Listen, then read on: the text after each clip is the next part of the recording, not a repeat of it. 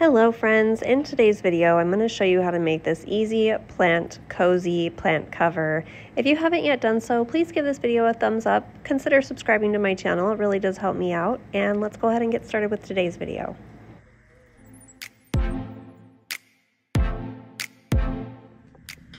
The materials that we will be using for today's project is just some acrylic yarn. Here I have just some Red Heart Super Saver in a few different colors. I chose 3 different colors, but you can choose to do whatever you want.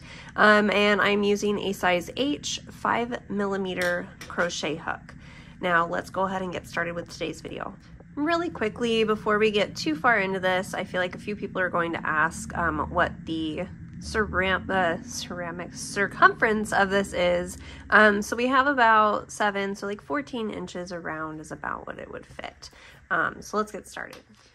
Once you have your 12 done, we just want to go ahead and pull that chain tight. Okay, so from this point, like I said, our chain 2 does not count as a stitch. So what we're going to do is we're going to slip stitch into our first double crochet that we made. Excuse me. And now I like to work my last increase in this slip stitch, and I'll show you as we get closer. But we are going to chain up 2. Again, that is not going to count as a stitch. So we want to place 2 more double crochets back into that same space. This is going to be a standard increase row. So what that means is we are going to be placing 2 double crochets into every single stitch around. So we're going to do that, and we're going to end up with a total of 24 stitches when we get done with the end of round 2. Now here I am at the end of round 2, and instead of placing 2 double crochets in this last stitch, I'm actually going to place my increase stitch into the slip stitch right here. Okay. You see that all right? Okay, so moving on to round 3, we are going to do the same thing. We're going to slip stitch to the top of the first double crochet and chain 2. Now into our first stitch, what we want to do is just place 1 double crochet. Let me grab some more yarn really quick here.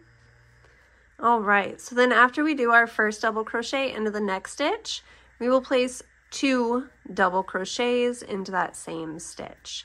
So this will be a standard increase row. So this is what we'll do for the rest of row 3 is 1 double crochet into this stitch here, 2 double crochets into the following, 1 double crochet into the first stitch, 2 into the following. So that is what we will do for round 3. And as you guessed it, for round 4, we are going to do the same thing. We're going to slip stitch, chain 2, and do a standard increase row. So into the first stitch, we will place 1 double crochet. Into the following stitch, we will place 1 double crochet. And then right here into this third stitch is where we will place 2 double crochets. So there is 1 and 2.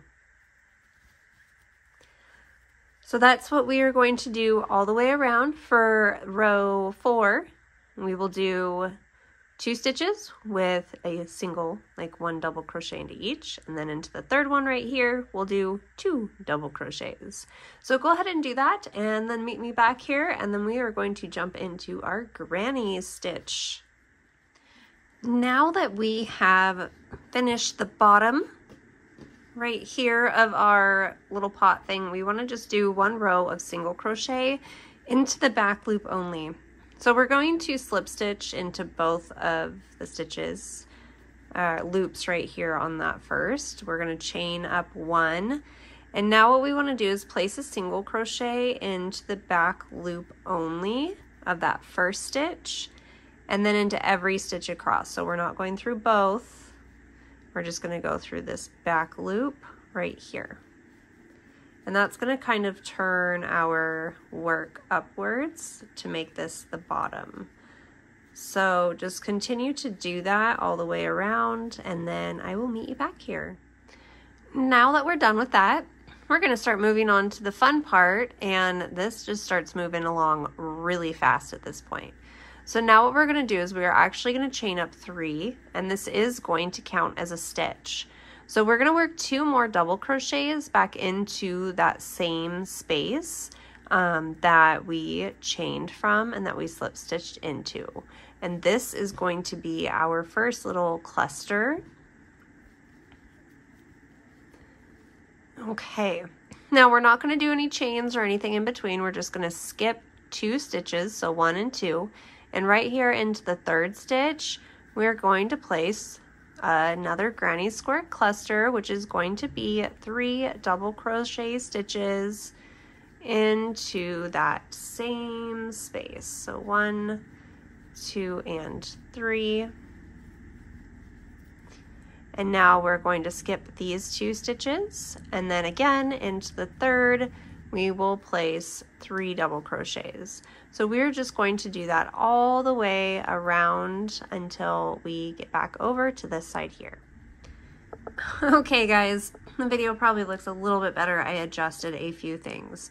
Okay, so now that we have made it all the way around, what we're going to do is we're actually going to slip stitch to the top of our chain 3 right here. Okay, and kind of pull up a little bit. We're going to now slip stitch into the space right here. And now we're going to chain 3. And that will count as our first little chain of our cluster. And we'll do 2 and then 1 more into that same space. And then that's pretty much it, you guys. Now we're going to skip all of this and just start working our granny square clusters. Now if you wanted to continue to do this in one color, you can definitely just continue along until you have the amount of rows that you want. However, what I did, and this is just a repeat, so what we did right here for row 2, we're just doing that all the way around. We'll slip stitch, we'll slip back into the hole, chain 3. And now with my color change, I did 4 rows of the orange, 3 rows of the teal, and 3 rows of the yellow. So that's how many rows I did, and it ended up fitting perfectly onto my plant. I hope you guys were able to follow along pretty easily with this tutorial, and when you get done, you just slip stitch to the top of your chain and clip off.